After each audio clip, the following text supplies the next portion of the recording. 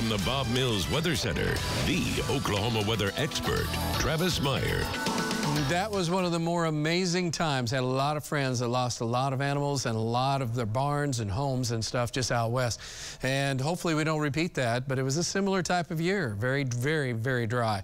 We had that rain, obviously, that helped us. It saved a lot of us just in the last weekend because of that 2 to 4 inches of rain, but it didn't save us from the heat. It's still awfully hot across the areas from north to south. Temperature's been averaging about 100 this afternoon. Last 10 days, again, that swath made all the difference because it has not been good further down to the south. And once you get to I-40 south, it has been a rough go. I've had a couple of my friends that have on Facebook, Gary Brooks, said this is what it looks like. He said, I've had a less than a half inch of rain since the beginning of June. June, the faucets just shut off and it was over with and everything's still burnt. This was what it looked like.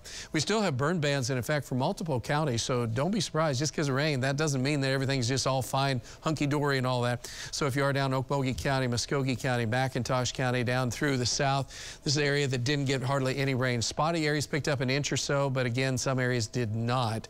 We're still talking about serious drought, more so in the south than it is to the north. And we're talking about down in south, and you go down across the Red River, it's even worse. We think we have it bad, but I tell you what, Dallas is dried out. Last measurable precipitation other than a trace, June 3rd. Hasn't rained since then. There's been 39 days of 100-degree heat. We're sitting at 24. And again, miserable. And as we look at what's forecasted for rain, nothing down in Dallas or in Texas over the next 10 days. So it is a rough, rough go. As far as right now, it looks good outside. It looks blue, kind of crystal clear, but man, it is still sizzling. 101, 106 is the heat index, 34% humidity. We've had a breeze today, so that hasn't been too bad.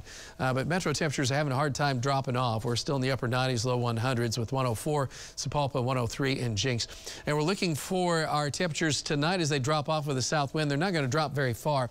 We do have a boundary coming through tonight through the morning hours to give us a chance of a few showers and storms later tonight after midnight into the morning hours. We'll be in the 70s. And then during the day, slight chances of a few storms. Better chance to be out in western Oklahoma. We'll be in the 90s, so we'll be cooler. If you call mid-90s cooler, that's all I got. 70s as we go on into Friday morning. Again, any isolated storms probably not in our viewing area per se unless they're in the Ozarks. We'll be in the 90s, upper 90s to near 100 as we go on into Friday.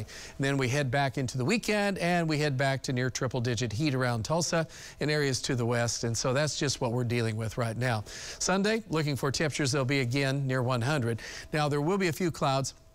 Isolated shower, a thunder shower could be possible as we work our way on into Monday, Tuesday, Wednesday. So that's our hope right now.